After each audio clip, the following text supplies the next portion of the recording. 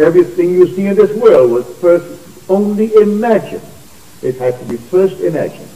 This little thing called Xerox, this man called Carlson invented it. No one showed any interest. And in the 1930s he brought it out. He was a physicist and he knew it would work. But no one showed any interest, but he first had to imagine it. And then he executed it. Still they would not accept it. Then comes one with real imagination, who was awake, only 36 years old, in a business that he inherited from his father, and he saw the potential. And he was willing to take all the earnings of 12 years, plus what he could borrow in loans and what he could get in issuing new stock.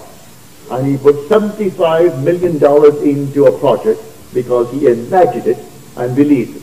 He saw the reality. If I begin to imagine now, and suddenly before my eyes comes the solid reality of what I'm imagining, who is going to tell me it isn't real? I can't show it to someone else. But to me it's real. I saw it. Well, then I will go all out and sell everything I have to prove it to the world if I had interest in business.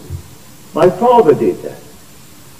Every morning after breakfast he would sit down in what we call the Burmese chair and put his feet out on the arms of a chair. It's a chair made in the West Indies. And there he would simply, with his eyes partly shut, he would see the day as he wanted it to be. He would carry on mental conversations with men he had to meet that day from his premises and brought them to his conclusions. And that's how he worked. And my brother Victor did the same thing. It doesn't matter what things look like in the world. He sees it as he wants to see it. And things come up, and now they've made millions. But millions in a little tiny place like Barbados.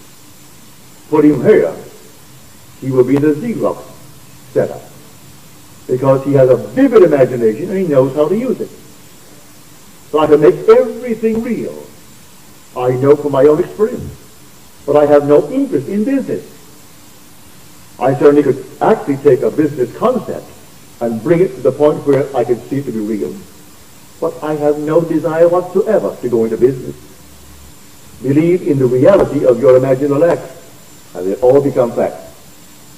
Every one of them. And I do hope you will start now if you haven't started. And so I tell you, it works. It will not fail you, but we are the operant power. It doesn't operate itself. If I know what to do, do it. If I do not do what I know I should do, that's sinning. I'm going to miss the mark. Not anything else. If I know what is right to do and I don't do it, well then that's sin.